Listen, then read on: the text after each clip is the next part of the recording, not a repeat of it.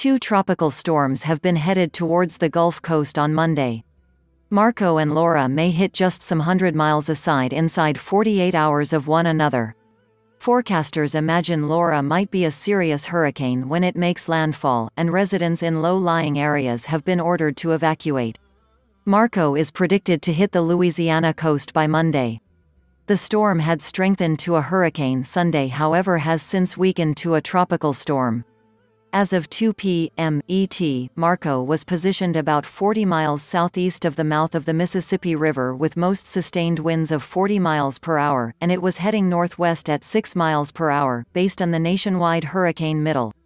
In the meantime, Laura, which battered the Dominican Republic and Haiti, leaving thousands and thousands without energy and killing not less than 11, is predicted to hit the U.S. by Wednesday night or Thursday.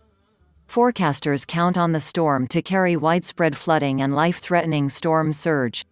The storms have been heading for the U.S. forward of the 15th anniversary of Hurricane Katrina devastating New Orleans.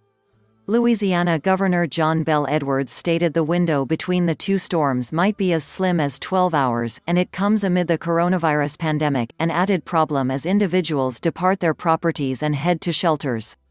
Laura was not anticipated to weaken over land earlier than shifting into heat, deep Gulf waters that forecasters stated may carry speedy intensification. "We're solely going to dodge the bullet so many occasions. And the present forecast for Laura has it targeted intently on Louisiana," Edwards stated throughout an information briefing. Shrimp trawlers and fishing boats have been tied up in a Louisiana harbor forward of the storms. Crimson flags warn swimmers away from the pounding surf. Each in-person lessons and digital faculty periods required due to the pandemic have been cancelled in some districts.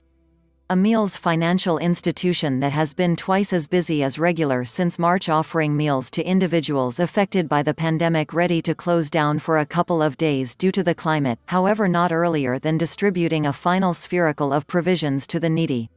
"We're very drained," stated Lawrence Dehart, director of Terrebonne Church Building's United Food Bank in Houma.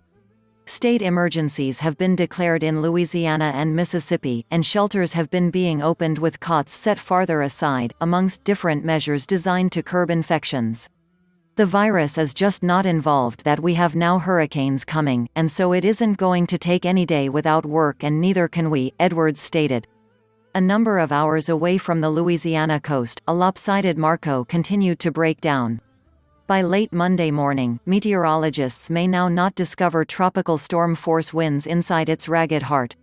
It stayed a tropical storm solely due to stronger winds to the northeast.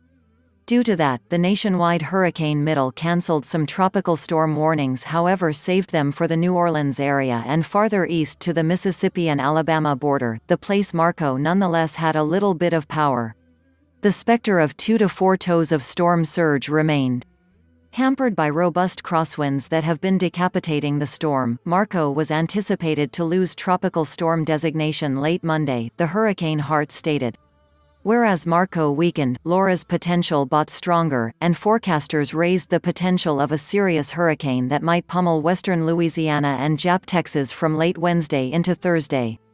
As soon as Laura passes Cuba, the system may shortly strengthen over heat water, which acts as gas to supercharge the storm. Forecasters predicted winds of 105 miles per hour earlier than landfall, however some fashions confirmed a good stronger storm.